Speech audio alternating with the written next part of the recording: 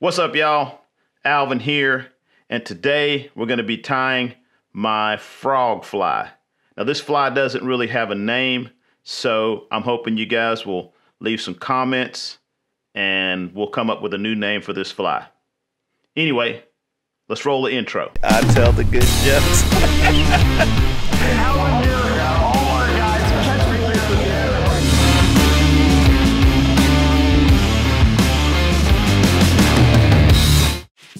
All right, so like most of my flies, this is a pretty quick, easy tie.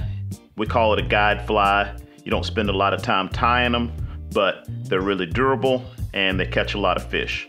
So this one's not really a popper. This is maybe more of a slider, but it imitates a frog. This one happens to have a white underbelly, but you can also tie it with the red belly. And I'm using rabbit strip for legs, rabbit zonkers, but you can also do rubber legs or these fancy Pat Cohen legs. Pat's a fly tyer out of upstate New York, and he manufactures a bunch of different legs and bodies and stuff like that. You can find him at rusuperfly.com. Anyhow, let's get started. So materials wise, it's pretty simple. We have a 3/4 inch strip of green foam that's 3 millimeter thickness. Then we have for legs, we're using the zonker strips. Pretty easy. For the body, today I'm using the CTC, I believe that is body fur, the same stuff you tie the Game Changers with. You can use white, you can use yellow, you can use dubbing. I have actually used yellow egg yarn before, whatever I had on hand. Remember, it's a guide fly, so there's no rules. It's just fast, easy, and they catch fish. For the hook today, we're gonna be using that Gamakatsu. Not sure how you pronounce it. But anyway, the B10S, and that is a size 1/0, a little bit bigger, longer shank. All right. Oh, and I don't want to forget the googly eyes. Googly eyes? Yeah, there we go. All right. So we're gonna go ahead and put the hook in the vise. We're gonna really crank down on this because we're gonna be putting some pretty serious tension on this guy. And for thread, we're just using a heavy white thread. Doesn't really matter what color because the thread's gonna be mostly just covered with the foam. All right, so first thing is I'm gonna go ahead and attach the thread. And then I'm gonna put a weed guard. Now, some flies I like a weed guard, some I don't. Some could go either way, but on these frog patterns, I almost always put a weed guard on them because of the typical frog habitat. We're usually throwing it, you know, over lily pads, back in thick cover, and I think the weed guard just prevents you from losing flies or just getting snagged and running a good spot. If a fish is big enough to hit a frog, they're usually gonna be big enough to smash that weed guard down. And for this, I'm using some 40-pound, fairly stiff mono. Just make sure whatever you use will fit through the eye of the hook and leave some clearance because we're gonna actually thread that weed guard back through the eye of the hook. All right, next thing we're gonna do is attach our legs, and really simple, just a piece of rabbit strip, maybe, what is that, twice the size of the hook. I just fold it in half, and that seems to be about the right length for my legs that I want. I'm just gonna lay them on top, pinch it down, tie them on. Now this rabbit has got a lot of action in the water, so really moves around a lot, and as you can see, they'll sort of spread out, look like legs. Impressionistic legs. All right, the next thing to do is attach the foam. And we're gonna lay the foam down with the long end going out past the eye of the hook. And then I'll just kind of pinch it, do a few wraps, kind of secure it. If you want, you can put super glue on here. That will also help secure that a little better, keep it from spinning.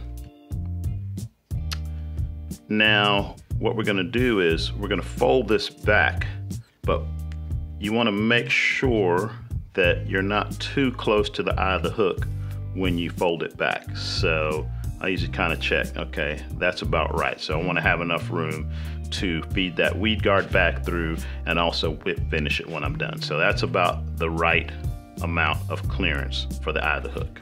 All right, so at that point, we're gonna go ahead and attach our body material, under fur, or whatever you want to call it.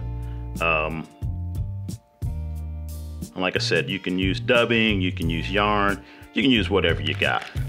The other thing is this stuff and a lot of the other materials that I've used for the underbody is fairly absorbent, which you would think on a topwater fly you wouldn't want to use an absorbent material.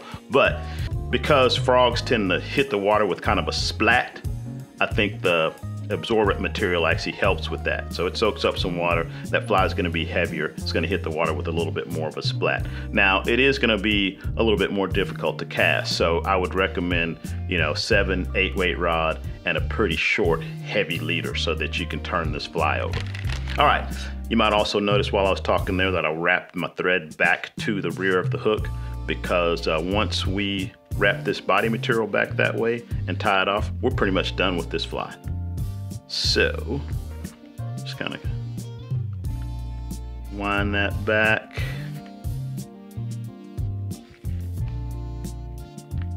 To about there. And I'm going to go ahead and tie it off.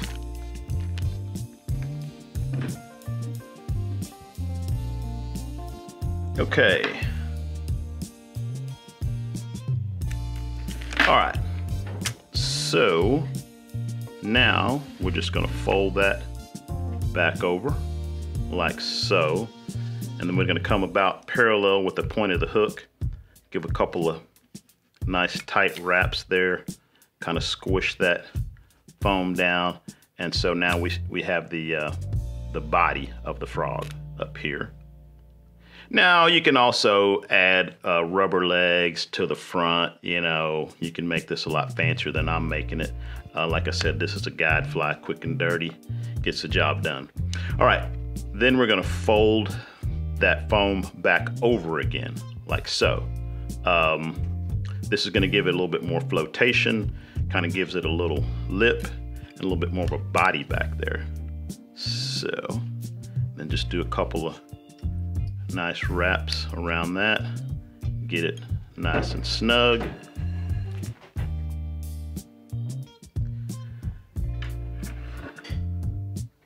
And then we're gonna clip this off, maybe not quite a ½ inch in front of where I just did my wraps.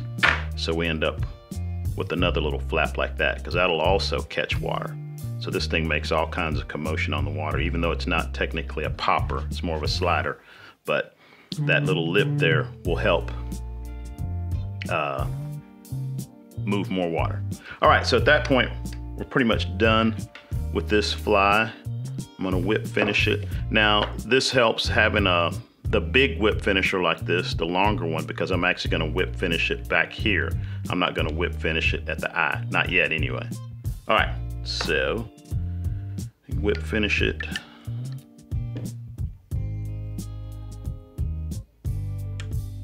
If you wanted to, you could put drop a head cement over those wraps, but instead I'm gonna whip finish it twice.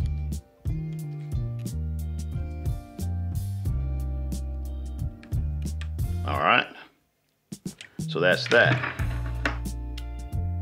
Now, if you want to make it a little nicer, and I usually do, just kind of trim off that belly, make it a little bit smoother. So nothing fancy. Like I said, just kind of maybe round it out a little bit, make it flat so you don't have so much material hanging out underneath.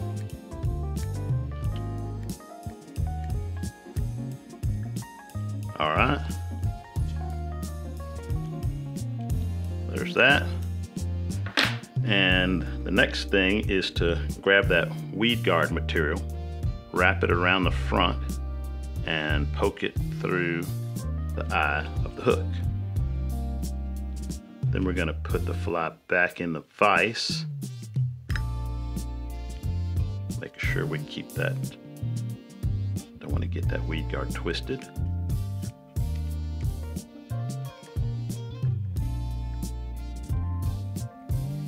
All right, tighten it down. Now we're going to reattach the thread. But what we're going to do is we're going to trap that weed guard underneath the thread.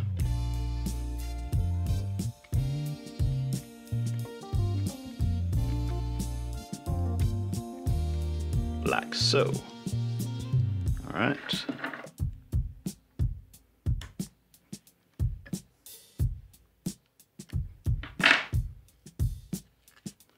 And then one more whip finish, or two more whip finishes.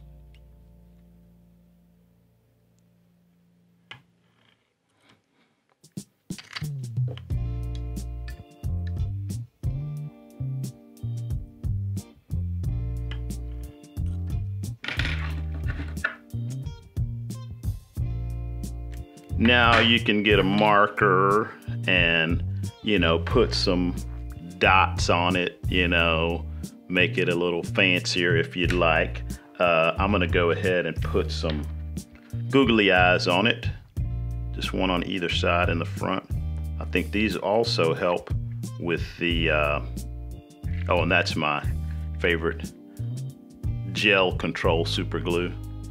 That stuff is a little thicker, so it's not as runny, less likely to get on your fingers. And I'll just put one eye on either side.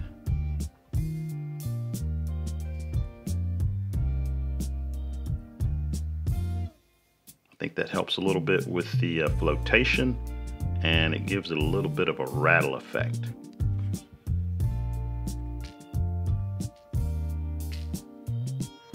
All right, that's it. It's ready to go. Those little rattle from those eyes. All right, so hopefully you guys like that. This is a killer pattern for throwing for big bass when they're eating frogs. I've caught a lot of fish on it, but like I said, it doesn't have an official name, so feel free to leave some names, potential names, suggested names in the comments. I hope you guys like that.